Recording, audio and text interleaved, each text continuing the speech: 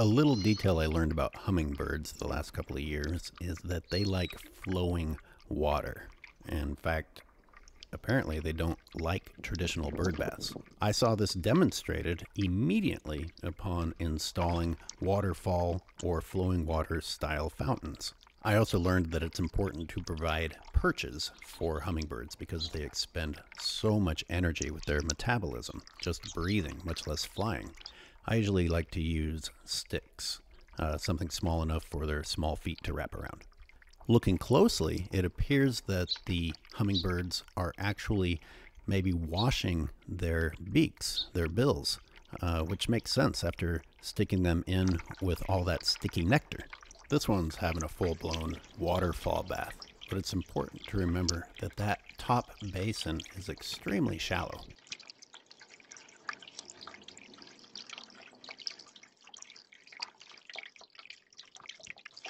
At my other style of fountain, the hummingbirds don't like it that much, but one day I did see one sit down and just enjoy the gurgling water right at the top. But of course it was important that it was extremely shallow for the tiny hummingbird. Other birds you can see going ahead and taking a drink out of the still water, but you'll also see those birds sometimes take a drink from the waterfall as well. But I never saw the hummingbirds drink from the still water. Kind of interesting. With this particular fountain, even though it has flowing water, I've never seen the hummingbirds use it so far. And maybe that's because the water flow is too harsh for them. Maybe it's too low to the ground for their comfort. I don't know. But I decided to experiment. So I went to the traditional bird bath. I figured it needed a topper of fresh water anyway. And I decided to let it overflow for a little while just to see what happened. And the response was immediate. The hummingbirds came and started hovering around the waterfall side. I mean, this was within minutes of letting the water overflow.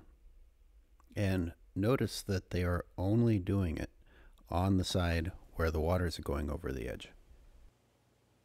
I followed that up by laying some sticks of various sizes and widths across the top. Not just for the hummingbirds, but for other species of birds, so they could be more comfortable while trying to use the bird bath.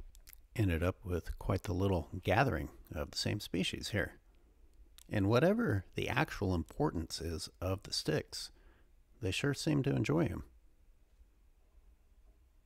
Notice the hummingbird making use of the stick perches, but also notice that even though the stick perches go all the way around, the hummingbird is only interested in the side where the water is flowing over the lip.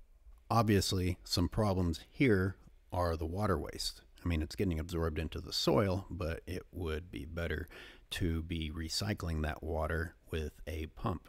So a self-contained fountain unit would be ideal in this sort of situation.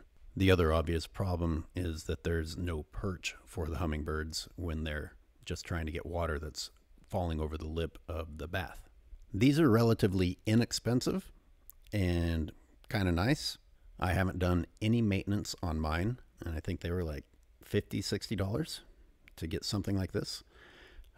If you want to invest in better, you could get a bigger one, a nicer one, maybe one that the hummingbirds really flock to get some really entertaining views while helping out the hummingbirds.